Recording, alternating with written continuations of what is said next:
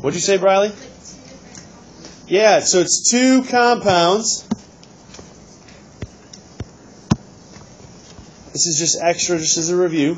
All right. So two compounds, and they react together to form two new compounds. Go ahead. All right, I told you it's a double replacement. For extra practice, guys, predict the products and balance the equation here. Somewhere in your notes. You can do it at the bottom of page 7 in your packet where you have some space. Right here, sodium, you split them up. Sodium's going to go with nitrate. Hydroxide's going to go with ammonium. So we should have NaNO3 plus NH4OH. Right? That's what you should have for your products. We're going to be doing a lot of practice. Don't worry about it. No big deal. All right. It's been a while since we've done this. But again, go back and watch Unit 7. All right, that are on the channel there as a review. And I'm telling you, folks, if you don't put that time in, don't expect to do so hot next week on your test if you don't put that time in. Okay? So, double replacement we're going to be looking at. But what we're going to look for, folks, what we're going to be using is what are called the solubility rules. And that was the song that I played. You can go back and rewatch it. It's in that playlist if you want to listen to it again. For those of you taking AP next year, you have to have these memorized next year.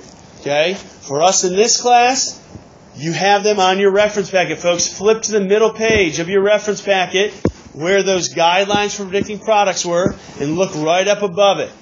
All right? Here you go. You have the solubility rules given to you. They are in your reference packet. So again, those of you taking AP, you may want to start working on memorizing them because you're going to need them next year. All right? But for those of you not, you have them given to you. You have to know how to apply them, and that's the big piece. You may end up memorizing a lot of them anyway, just the way that they are and how much we will use them. All right? But they are here for you, and you'll be given those on your test as well as your final exam. So take a look, guys. Soluble. We have one side that is soluble and one side that is insoluble. What does soluble mean? What?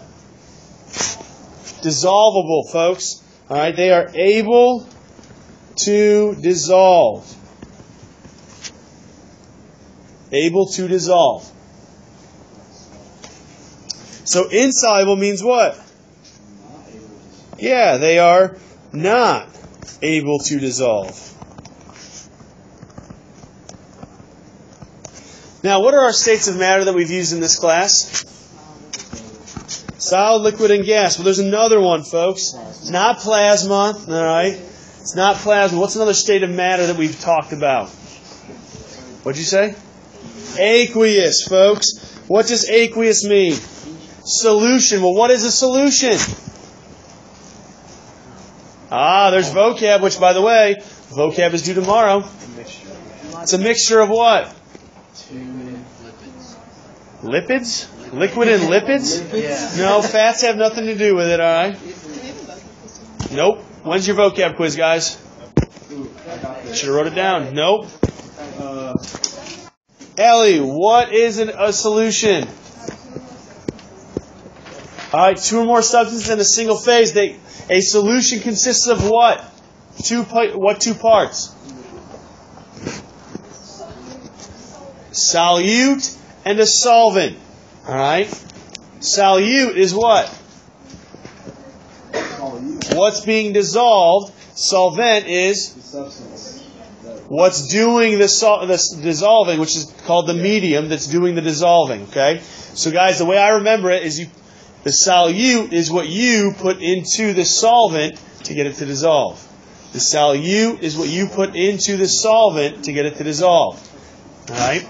Also, another way to remember, guys, this just hit me. Solvent has a V in it. Dissolve, that's what's doing the dissolving.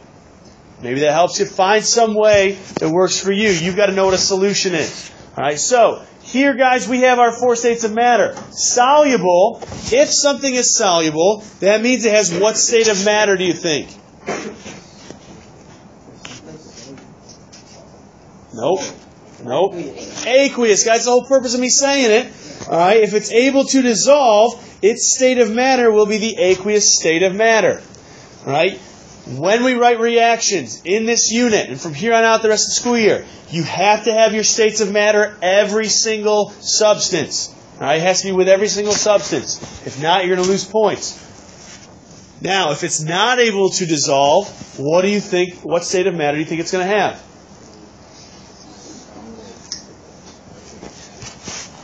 Could be solid, liquid, or gas, but it's going to be one, really, because it's insoluble, so it's not able to dissolve. Nope. It's going to be a solid, guys. All right? Insoluble means it's not able to dissolve. It means it forms a solid something. A solid what? We've used the term before. Precipitate. Forms a solid precipitate. Forms a solid precipitate. See all this review, folks, that's coming out here in this unit. Math review. Naming review. Vocab. Reaction review. It's all coming back. So here we go. How do we use these? That's the big question. So when we take a look at our solubility rules, guys, you've got two different columns, as you can see.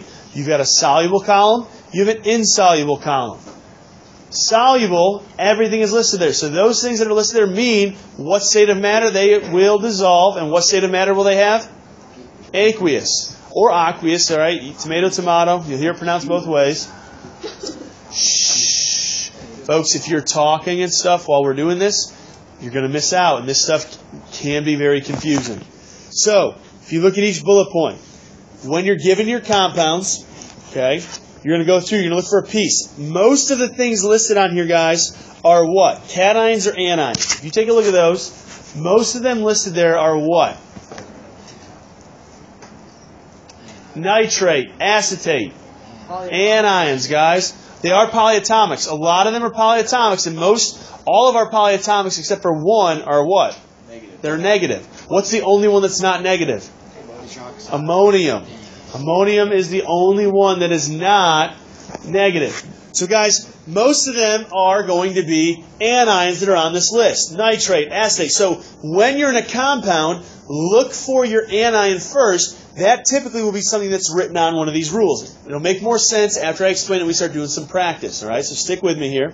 But look at your anion first and see if it's up there. If not, then look at your cation, and it may be up there. So nitrate, acetate, ammonium, all compounds that contain nitrate, acetate, or ammonium, they are all soluble, meaning they're always going to be aqueous. Anything that has a group 1 element in there, because it says group 1 salt. What is a salt? No. NaCl is an example of a salt, but it's not. That's not the definition of a salt. A salt is a what? This is review again. It's any ionic compound. Any ionic compound, guys. So sodium chloride, that's the typical example. It's the poster child of what you think of when you think of salt, because it's the one we use the most, table salt. You know, if I threw sodium chloride at you, that's a salt. Funny joke. See, right? It's hilarious. All right. Guys, any ionic compound. So anytime you see a group 1 element, it's a salt. It's a salt. If I throw it at you, it's a salt. You should not have taken it that No. Anyway. I'm blonde. Folks, anytime you have any group 1 element, so if you see a group 1 element in any compound, you know right away it's aqueous. It's soluble. All chlorides, bromides, and iodides are soluble except when they are with silver, lead, or mercury 1. So, if you have any compound that has chloride in it, bromide, or iodide, as long as the cation is not silver, lead, or mercury 1, it's going to be soluble. If it's silver, lead, or mercury 1, what do you think that's going to be? Insoluble, guys. So over here on the left-hand side, exceptions here are insoluble, meaning they're going to be a solid state of matter. Does that make sense? You with me? If I flip over here to the right-hand side where we're talking about insoluble, guys, what are exceptions going to be over here?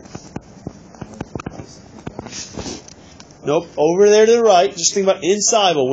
when you see exceptions on the insoluble list, what state of matter are they going to be?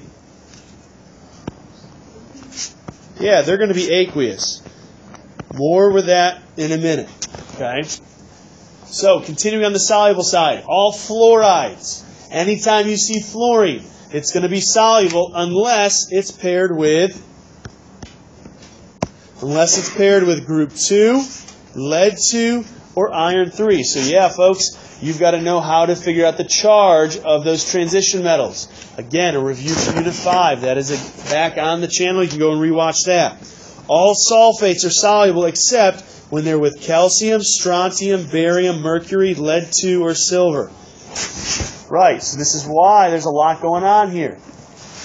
You don't have to memorize them in this class. You have them, you've got to know how to use this chart, how to use the table. On the flip side, let's go over to where it says insoluble. So if something is insoluble, what state of matter will it be? It'll be a solid, meaning it's a solid precipitate. So all carbonates and phosphates are going to be insoluble except when they're with group 1 or ammonium. Think about it, guys. You've seen a carbonate that's a precipitate. You guys made one in this class. Chalk. When you made chalk, what color was it when you made it? It was a white solid precipitate, and you filtered it out because it formed a solid precipitate. It was calcium carbonate. If it was sodium carbonate, that's group 1, it would be soluble. But because it was calcium, a different group, it was insoluble. So that's what I mean, guys, right here. These exceptions on the insoluble side, they are aqueous. Everything that's not an exception is going to be a solid state of matter when we go through and identify them. Anything that's an exception will be aqueous. All hydroxides are insoluble, except group 1. And then strontium, barium, and ammonium. Because remember, we already said over here to the left, all ammonium compounds, folks, every single ammonium compound is going to be soluble. We also said every group 1 element is going to be soluble. Notice that every single exception here on the insoluble side has group 1 in it. All oxides are insoluble unless they're paired with group 1. Every other element that's got oxygen at the end is going to be insoluble unless it's a group 1 element. All sulfides are insoluble except if it's group 1, group 2, or ammonium. So folks, if you really look at it and make the connection over here on the insoluble side, right, the exceptions here are ammonium. Well, look back over here to the soluble ones. All ammonium compounds, all group 1 compounds, they are all soluble. So notice that every single exception has those 2 in there. So if you don't have to memorize everything. Those of you taking AP, you don't have to worry about memorizing every little thing. Look at the connections that you can make. All right? Every time you see ammonium, every time you see group 1, they're always soluble. The other ones, those are the ones you got to look out for.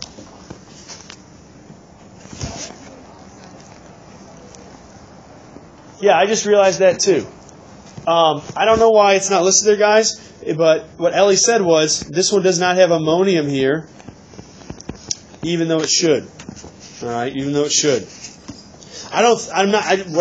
What jumps out in my mind, Ellie, is I don't think that ammonium really forms any oxides. Ammonium oxide. It could. I'll do some more research about that, but I don't know why it's not listed there. Right now, assume that ammonium is going to be that way unless I see something else.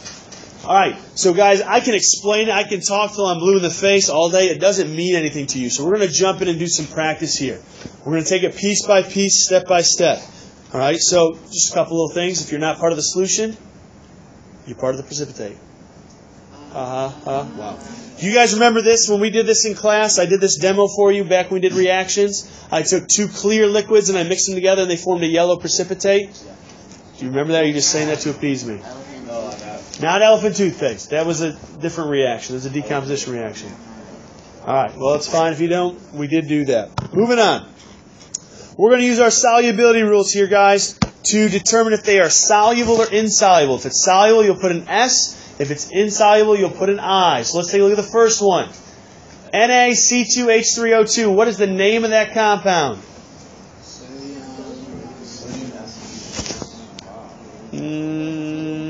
Yeah, sodium. There we go.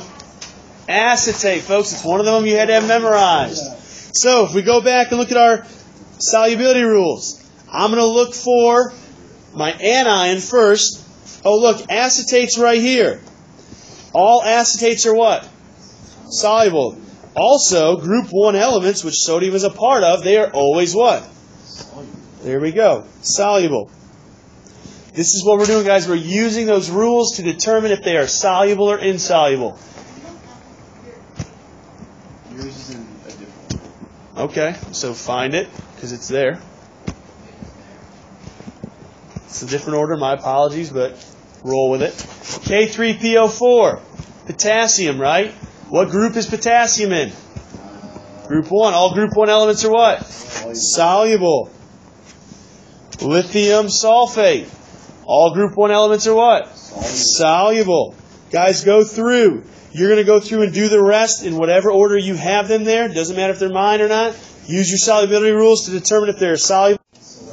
Insoluble, guys, if you take a look, all carbonates are insoluble unless they're with group 1 or ammonium. So that's an insoluble compound. Barium hydroxide. It's going to be soluble because if we take a look, if we go back to our pieces here, hydroxide is insoluble except barium is one of the exceptions. All right, so that is the process of how you go and use those. NaCl, you guys should know this one right off the bat. That's soluble because we mix salt and water. I've done that for you guys several times this year. You guys have probably done it yourselves. Silver chloride. Insoluble. Now, this is lead something iodide. You have to be able to determine what the charge is on the lead because it could be an exception. If we take a look at the rules, all right, all iodides, all chlorides, bromides, and iodides are soluble except, well, actually we don't need to know the rule here because it doesn't matter what lead charge you have, guys. Anytime you have lead with iodide, it's going to be what? Insoluble. All right, so sometimes the charge does matter. All right, sometimes it doesn't. Magnesium bromide. Soluble. HNO3. That's soluble, guys. How do you know that's soluble right off the bat? Okay, it's nitrate. What's another way? First group, okay. What's another way? What is HNO3, folks? It's an acid, guys. It's nitric acid. All of your acids are soluble because think about what form they're in. They're in that quote-unquote liquid form, but it's really aqueous.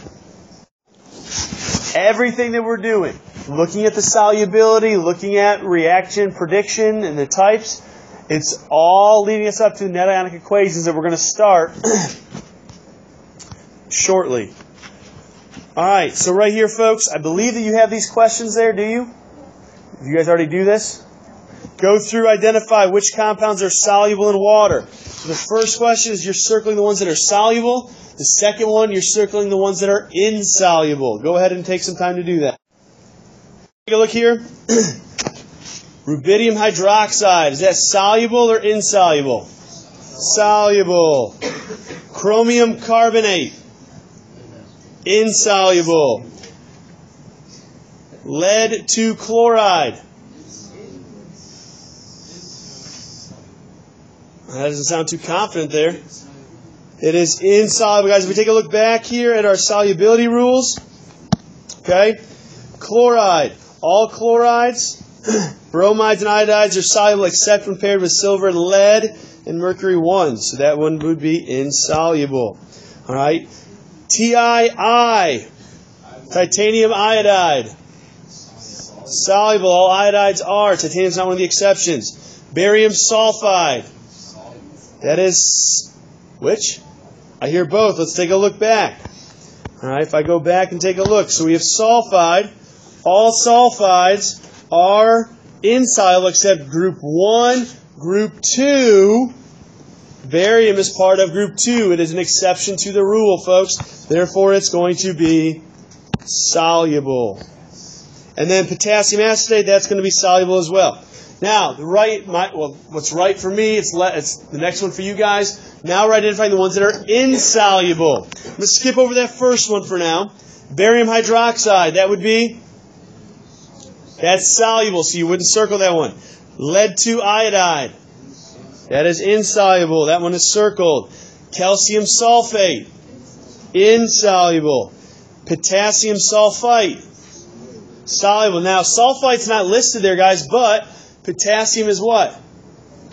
Group 1. We know that all group 1 salts are soluble. And the last one, ammonium phosphate, it's got ammonium in it, which means it's soluble. Now, I skipped over the first one, guys, because what's different about this one? It's ammonia, not ammonium. And it's also a what? A gas, folks. Think about an example of where you know a gas is mixed with a liquid. What'd you say, Ellie? Soda, right? Does the gas stay mixed in there? No, it doesn't, guys. So that's going to make it what?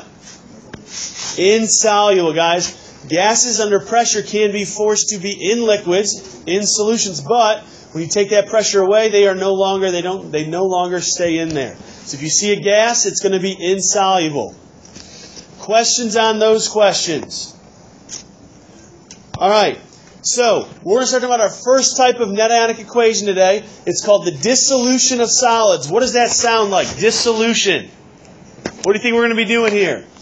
Dissolving, guys. It's the dissolving of solids. Say it, I say it. All right, the dissolving of solids. This is the easiest net ionic equation reaction to write. We're going to write a net ionic equation. Any of you guys have jobs? I did. Did you ever have a paycheck? Yes. All right, you guys ever look and read your paycheck? No. Anybody ever look at a paycheck? Yes. Okay. There's a couple different pays. You've got gross pay and net pay. Yeah. Right? Have we already talked about this here, right? What's net done? They take out what? Taxes, insurance, medical stuff, all that kind of nonsense, right? So guys, we're doing the same idea here. Net ionic equation is only showing what is active in a reaction.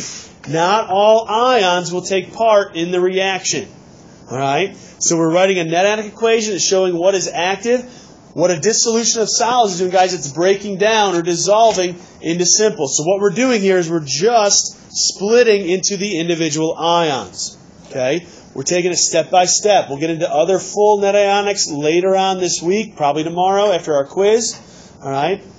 But for now, we're just going to keep it simple. So here's our first example. I have a solid, solid barium chloride. So I'm going to just break this down into its ions. Well, what technique have I tried to get you guys to use all year? Crisscross is one. We're not going to use that here, though.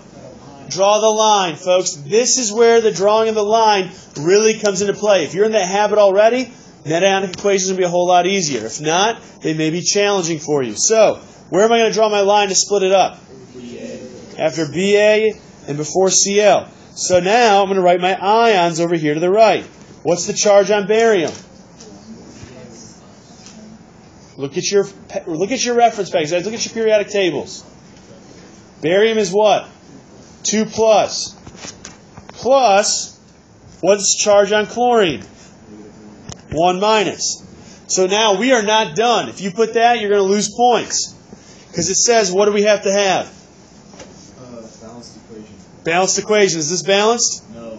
How do I balance it? Put a 2 in front of Cl. Okay. Am I done yet? No. No, because what do I have on my board that you may not have in your notes? Aqueous. You have to write the states of matter, guys. If we're dissolving barium chloride, what do you think the states of matter of my barium ion and my chloride ion are going to be? Aqueous. Aqueous, guys. When you're dissolving them, their states of matter now become aqueous. If you don't have the charges, if you don't have it balanced, if you don't have the state of matter, you're losing points. Each one of those things I just listed is a different point. Balance is 1 point. State of matter is a point. Ions are a point. Because again, we're writing net what? Net ionic, which means what do they have? They have to have charges, guys, because they have to be ions. So there are ions in that equation. Let's look at another example. Na3PO4. Sam. So for the Cl, you don't do the 2 for Brinkhorn? Right. So guys, Sam brings up a great point. I'm glad he asked this. For Cl over there on the right, it's not Cl2. Because do you have chlorine anymore over there as a product? What is Cl minus? It's not chlorine, right? It's Chloride. What's the purpose of Brinklov, guys? They bond to get to the stable number. When it brings in that extra electron from barium, it's now stable, so it's no longer chlorine, and it no longer needs the Brinklov. So yes, guys, these ions, the Brinklov ones, when they are ions, they do not have a subscript of 2. Alright, it's a big key point because they are no longer an element, they are an ion. So they are stable. They no longer need to bond with another one of the atoms. Alright, your homework is to finish the practice there of all those breaking up at the bottom of page 8 in your packet. Break those up. You also have a quiz tomorrow, and vocab is due tomorrow. You have a problem set due tomorrow night at midnight.